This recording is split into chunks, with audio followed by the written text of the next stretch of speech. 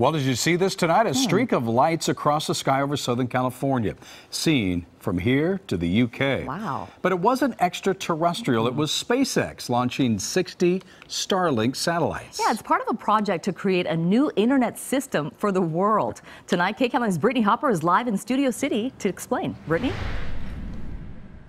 Hey guys, this is so fascinating, right? But it's also a bit controversial, and it caused a little bit of panic amongst some people who were wondering what those lights were in our sky. 2, 1, 0.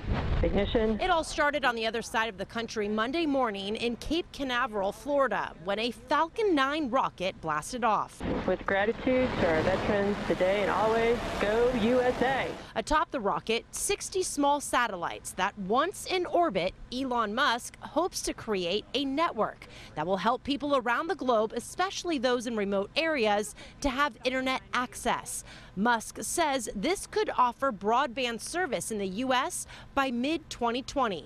Jack Beyer, professional photographer, captures these moments. We're basically entering a new era of spaceflight, and all sorts of things are going to start happening very quickly, and this is one of them. Wow. So if you were outside in L.A. around nightfall, you may have seen this, what looked like a string of lights moving across the sky.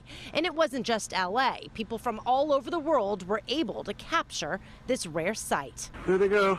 But not everyone is behind Musk's idea. Some question whether this is Big Brother watching our every move. I think we're so early in on this that to have an opinion would, I don't know. Now, we're told that some astronomers are worried that these satellites will affect radio waves, and we're told that each one of these rockets cost $6 million. We're live tonight in Studio City. I'm Brittany Hopper, KCAL9 News.